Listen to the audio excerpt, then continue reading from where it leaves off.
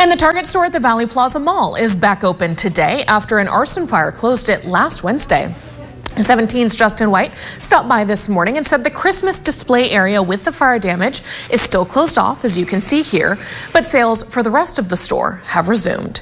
Bakersfield fire officials saying a woman is wanted in connection with the fire, as surveillance photos showed her entering the store in a pink hoodie, black pants, and white shoes with a multicolored backpack and a purple and silver mountain bike.